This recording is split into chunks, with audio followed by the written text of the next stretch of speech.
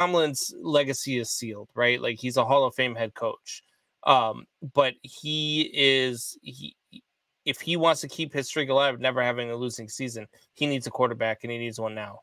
So we are talking about Jimmy G's salary out here, $23, $24, $25 million that the Pittsburgh Steelers would have to take on here. So if you were to trade for him, say it's a 4th, 5th, or 6th round pick, whatever it is, right? You still only get Jimmy G for that 1 year, and then you got to redo his contract or let him walk. You might only want him for 1 year. $25 million to make the playoffs.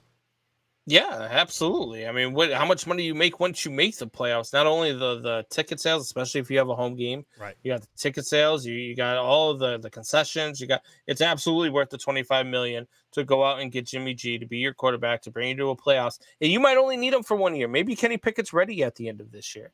You know what I mean? But you've got to do something, because without a quarterback, you're not a winning team.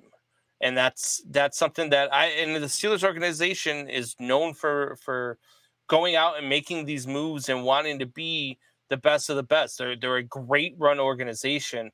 I don't see them standing back with Mitch Trubisky at all. Yeah, so this is the problem that I see with, just because I believe Jimmy G still has a no trade clause in his contract. So basically he has to agree to go to said location, right? Jimmy G thinks he is a elite quarterback in this league, which I think he is.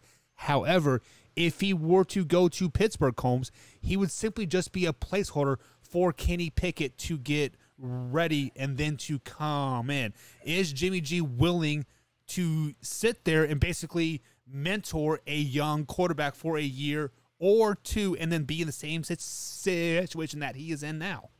I think that you're looking at it, again, like we talked about earlier in the show. I think you're just looking at it from the negative side, right? You're looking at it from the positive side. You're not a placeholder. You're the starting quarterback of the Pittsburgh Steelers, and you're in your free agent contract year. Go out there, shell out, bring them to the playoffs too, and then be like, look, every year I've had a healthy team, I've gone to the playoffs. Maybe you go to even an AFC title game with the Pittsburgh Steelers in this really tough AFC. That boosts your market even that much more. And then all of a sudden, you just have to understand that the amount of teams that are going to be looking for a franchise quarterback are the teams that aren't very good. The teams that are very good already have their franchise quarterback. So you're not going to be going to a very good team. But if you want that payday, if the money is what you want, that's where you're going to have to go. You have a chance. You have a legitimate chance to be a Super Bowl contender if you go to the Pittsburgh Steelers. Yeah.